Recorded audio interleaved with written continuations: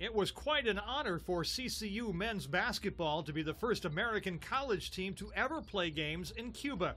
And last Friday, when the Stars and Stripes went up over the U.S. Embassy in Havana for the first time in more than half a century, the CCU players got to see it happen.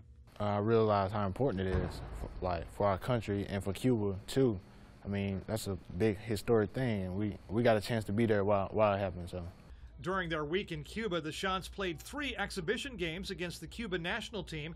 The Chants say the Cubans were talented players, along with being friendly and welcoming, as were the other Cubans they met. They're all good people. They'll treat you like your friend, like they've known you for years from day one.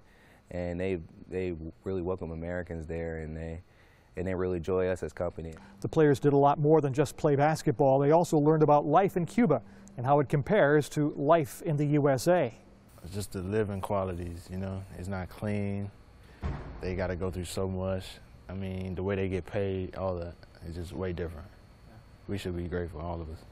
Communication was difficult during the tour. Wilson says he had to rely heavily on a teammate who spoke a little Spanish.